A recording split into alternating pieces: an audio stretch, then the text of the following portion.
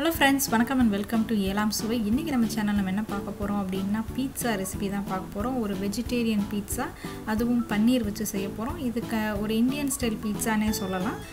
இதுக்கு என்ன தேவை அப்படினு பாத்தீங்கன்னா ஆக்டிவ் ட்ரை ஈஸ்ட் தேவை. 1 டீஸ்பூன் வந்து ஆக்டிவ் ட்ரை ஈஸ்ட் எடுத்துக்கிறேன். இது கூட வந்து 1 டேபிள்ஸ்பூன் வந்து சுகர். இது எதுக்குன்னா நம்ம ப்ரூஃபிங் பண்றது அப்படின ஒரு process இருக்கு. நீங்க பார்க்க போறீங்க. அதுக்கு வந்து 1/4 கப் வந்து வார்ம் வாட்டர், அதாவது லூக் வார்ம் வாட்டரா இருக்கணும். சுடுதண்ணியா இருந்தா ஈஸ்ட் வந்து செத்து போயிடும். சோ இப்போ வந்து நல்லா வந்து mix பண்ணி விட்டுக்கோங்க. அந்த சுகர் வந்து மெல்ட் ஆகட்டும்.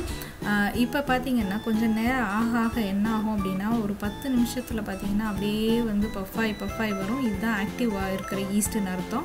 இந்த மாதிரி வரல அப்படினா உங்க ஈஸ்ட் வந்து டெட் ஆயிடுச்சுன்னு அர்த்தம். சோ நீங்க வந்து வேற ஈஸ்ட் தான் யூஸ் பண்ணனும். இல்லன்னா சரியா வராது மாவு.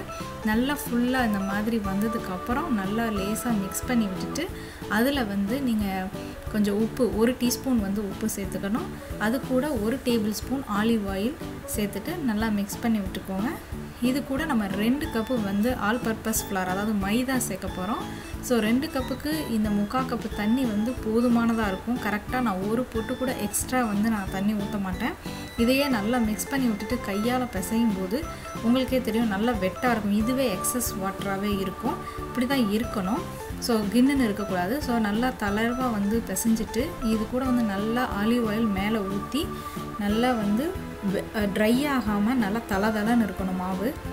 இத வந்து வெட் கிளாத்தோ இல்ல ஒரு மூடி போட்டு, இப்ப நான் மூடி போட்டு நான் வந்து அவனுக்கு கீழ வைக்க போறேன். 1 மணி நேரம் 2 மணி நேரம் ஆனுச்சு அப்படினா நல்ல பஃப் ஆகி இப்ப போடுற மாவு வந்து டபுள் சைஸா இல்ல ட்ரிபிள் சைஸா கூட வரும்.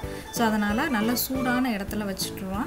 அதுக்கு அப்புறம் பாத்தீங்கன்னா பன்னீர், அது கூட வந்து தந்தூரி மசாலா இருக்கு இல்லையா, அத வந்து நான் எடுத்து மேரினேட் பண்ண போறேன். சோ இத வந்து நம்ம மேல ஆட் பண்ண போறோம். அதான் இது ஒரு kind of Indian style pizza அப்படினு சொன்னேன் இல்லையா, அது கூட வந்து கொஞ்சோல தயிர் சேர்த்து நல்லா mix பண்ணி வச்சுக்கலாம்.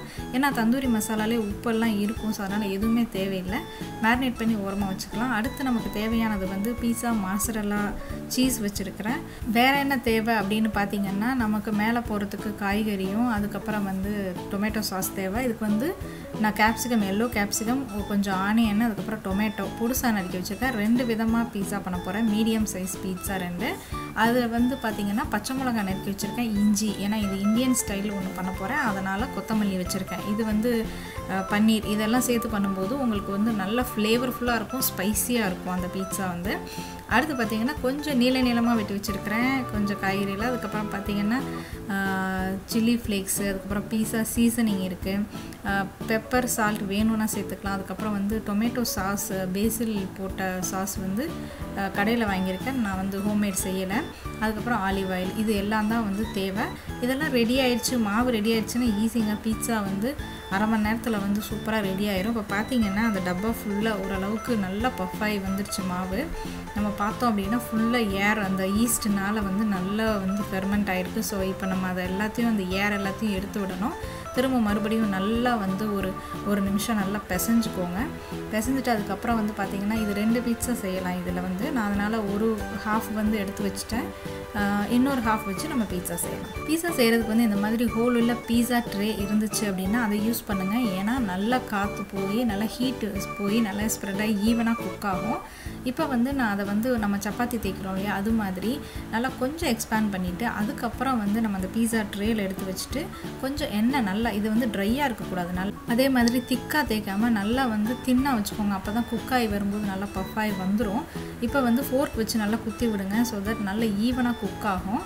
அதுக்கு மேல வந்து பாத்தீங்கன்னா டொமேட்டோ சாஸ் வந்து ஒரு அளவுக்கு போடுங்க. ரொம்ப ஓவரா போடிங்கன்னா சாஸ் ஜாஸ்தி ஆயிடும். இப்போ வந்து நீங்க வேணும்ங்கற ஐட்டங்கள் சேர்த்துக்கலாம். இதுல வந்து டாப்பிங்ஸ் பாத்தீங்கன்னா நான் வந்து வெங்காயம் போடுறேன். அதுக்கு மேல வந்து yellow கேப்சிகம் போடுறேன். அதுக்கு அப்புறம் தக்காளி, நீங்க வந்து என்ன வேணா சேர்த்துக்கலாம். எந்த ஒரு இதுவும் சேர்த்துக்கலாம். நல்லா இருக்கும். மஷ்ரூம் அந்த மாதிரி ஐட்டங்கள்லாம். அதுக்கு மேல பாத்தீங்கன்னா தக்காளிக்கு அப்புறம் வந்து இந்த தந்தூரி பன்னீர் அந்த மேரினேட் பண்ணி வச்சிருக்கேன் இல்லையா, அதையும் சேர்க்க போறேன். சோ வந்து கொஞ்சம் அதிகமாக தான் நான் இந்த காய்கறிகள் எல்லாமே சேர்க்குறேன். காரணம் என்னென்னா வேறு எதுவும் இல்லை, இதுதான் வந்து நல்லா ஃபில்லிங்காக சாப்பிட்லாமே அப்படிங்கிறதுக்காக தான், ஹெல்த்தியாக வந்து சாப்பிட்லாம் அப்படிங்கிறதுனால காய்கறிகள் அதிகமாக சேர்த்துக்கிறேன். அதுக்கப்புறம் பார்த்திங்கன்னா அந்த பீஸா சீசனிங் இது வந்து நல்ல ஒரு ஃப்ளேவரை கொடுக்கும். அதுக்கு மேலே வந்து சீஸ், மாசரல்லா சீஸ் யூஸ் பண்ணுறேன். ஸோ அதனால் அதை வந்து நல்லா சேர்த்துக்கோங்க. சேர்த்துட்டு அதுக்கு மேலே வந்து கொஞ்சோல கொத்தமல்லி, ஏன்னா அந்த கொத்தமல்லி வாசனை வந்து நீங்கள் இதுக்கு ட்ரை பண்ணியிருக்கீங்களான்னு தெரியல, ட்ரை பண்ணி பாருங்கள், ரொம்ப நல்லாயிருக்கும் கொத்தமல்லி போடும்போது. அவனை வந்து ஏற்கனவே 400 டிகிரி ஃபாரன்ஹீட்டில் வந்து ப்ரீ ஹீட் பண்ணி வச்சுருக்கிறேன். அதில் வந்து நம்ம பீஸாவை வச்சிடலாம். ஒரு 20 நிமிஷம் நல்லா வேகட்டும். அதாவது சைடில் இருக்கிற அந்த மாவு ப்ரௌனாகவும் சீஸ் வந்து நல்லா பப்ளியாக மெல்ட் ஆகிருக்கட்டும். அதுக்கப்புறம் ப்ராய்லர் மோட்டில் வந்து 2 நிமிஷம் வச்சிங்கன்னா அந்த மேலே இருக்க சீஸ் வந்து கிறிஸ்பியாக மாறும். அந்த ப்ரௌன் ஸ்பாட் அங்கங்கே வந்து தெரியும். ஸோ அது வந்து போட்டிங்கன்னா கரெக்டாக இருக்கும். நல்லா பீஸா வந்து ரெடி ஆயிடுச்சு. ஸோ இப்போ வந்து அதை கட் பண்ணியாச்சு. பார்த்திங்கன்னா பீஸா வந்து ரொம்ப நல்லாவே வந்து குக் ஆகி வந்திருக்கு. அந்த பன்னீரோட ஃப்ளேவர், அந்த தந்தூரி, அதுக்கப்புறம் இந்த கொத்தமல்லி, அந்த வாசனை எல்லாம் நிறைய வெஜிடபிள்ஸ் இருக்கிறதுனால நல்லா ஒரு 2 பேர் வந்து சூப்பராக இதை ஃபுல்லாக முடிச்சிடலாம். நல்லாவே தாராளமாக இருக்கும் மீடியம் சைஸ் பீஸா. ஸோ இதுக்கப்புறம் வந்து இன்னொரு பீஸா நம்ம பண்ண போகிறோம். ஏன்னா இன்னொரு ஹாஃப் எடுத்து வச்சுருக்குறோம் இல்லையா. ஸோ அந்த மாவு எப்படி இருக்குதுன்னு பாருங்கள். அதுக்குள்ளே பார்த்திங்கன்னா அது இன்னும் பஃப்பாக இருக்குது.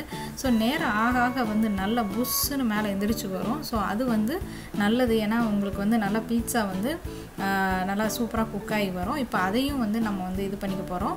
இப்போ என்னென்னா கொஞ்சம் திக்காக பண்ண போகிறோம். முன்னாடி வந்து நல்லா தின்னாக பண்ணியிருக்கேன். இப்போ லேசாக கொஞ்சம் இந்த பேன் பீட்சா மாதிரி கொஞ்சம் குண்டாக பண்ண போகிறோம். அதுலேயும் வந்து நல்லா ஆலிவ் ஆயிலை வந்து தடவியாச்சு. பார்த்திங்கன்னா அதை விட கொஞ்சம் திக்காகவே பண்ணியிருக்கிறேன். கொஞ்சம் ஸ்மால் சைஸ் ஆக்கிட்டேன்னு வச்சுக்கோங்களேன். இப்போ வந்து இதில் வந்து அதே மாதிரி ஃபோர்க்கை வச்சு நல்லா குத்தி விடுங்க, நல்லா ஈவனாக குக் ஆகிறதுக்காக. அதுக்கப்புறம் வந்து நம்ம டொமேட்டோ சாஸ் நல்லா வந்து அப்ளை பண்ணிக்கோங்க. டொமேட்டோ சாஸை வீட்டிலே நீங்கள் செய்யலாம். நான் வந்து பிளாகில் வந்து இதோட ரெசிபி இருக்குது. ஸோ வந்து இன்னொரு தடவை நான் வந்து பண்ணி காட்டுறேன். அதே மாதிரி இதில் பார்த்திங்கன்னா நான் வந்து பொடுசாக நறுக்கி வச்சுருக்கேன். ஏன்னா நான் இங்கே வந்து ஒரு சிட்டி பீட்சான்னு ஒரு கடை இருக்குது. அங்கே வந்து பார்த்திங்கன்னா இந்தியன் ஸ்டைல் பீட்சா அப்படின்னு சொல்லி வச்சுருக்காங்க. அதில் பார்த்திங்கன்னா இந்த மாதிரி தான் பொடுசாக நறுக்கி போட்டிருப்பாங்க. அதுக்கப்புறம் இஞ்சி, பச்சை மிளகா, கொத்தமல்லி நல்லா ஸ்பைஸியாக இருக்கும், நல்லா டேஸ்ட்டாக இருக்கும். அந்த இது வந்து அதே மாதிரி ட்ரை பண்ணலாம் அப்படின்னு சொல்லிட்டு தான் நான் குட்டி குட்டியாக போட்டிருக்கேன். அது கூட கொஞ்சம் பன்னீர், இன்னும் சொல்லப்போனால் இதில் கொஞ்சம் எக்ஸ்ட்ராவே ஸ்டஃபிங் போட்டுட்டேன், ஏன்னா எதையும் வேஸ்ட் பண்ண விரும்பலை. அதுக்கப்புறம் கொஞ்சோல வந்து பீஸா சீசனிங்கை தூவிட்டுருக்கிறேன். அதுக்கப்புறம் பச்சை மிளகா, காரம் வந்து இது பெரியவங்க சாப்பிட்ற மாதிரி வச்சுக்கோங்க. அதுக்கப்புறம் இஞ்சி, அதே மாதிரி இஞ்சியும் காட்டமாக இருக்கும். ஸோ தேவையான அளவுக்கு போட்டுக்கோங்க, நல்ல ஃப்ளேவராக இருக்குங்க, ட்ரை பண்ணி பாருங்கள். அதே மாதிரி சீஸு, அதுக்கப்புறம் அதுக்கு மேலே வந்து நம்ம கொத்தமல்லி தூவ போகிறோம். 2 பீஸா சேர்ந்தா அப்படி பண்ணலை. காரணம் வந்து நான் வந்து ஆல்ரெடி பசின்னு வந்ததுனால நான் ஃபஸ்ட்டு ஒரு பீஸா பண்ணி ஆல்ரெடி சாப்பிட்டாச்சு. இதை வந்து சாப்பிட்டுக்கிட்டே தான் இதை சைடில் பண்ணிகிட்ருக்கிறேன். இதையும் 400 டிகிரி செல்சியஸில் நம்ம வந்து 20 மினிட்ஸ் இல்லை உங்கள் அவனுக்கு எவ்வளோ நேரம் ஆகுதோ அதுபடி குக் பண்ணிக்கோங்க. ப்ராய்லர் மோடில் எக்ஸ்ட்ராவாக 1 நிமிஷம் நான் வச்சுட்டேன். ஸோ அதனால் கொஞ்சம் எக்ஸ்ட்ராவாக ப்ரௌன் ஆகிடுச்சு மேலே சீஸ் வந்து. மற்றபடி சூப்பராக இருக்குங்க. நீங்களும் ட்ரை பண்ணி பாருங்கள் வீட்டில். இன்னொரு இன்ட்ரெஸ்டிங் வீடியோவோடு உங்களை சந்திக்கிறேன். நன்றி, வணக்கம்.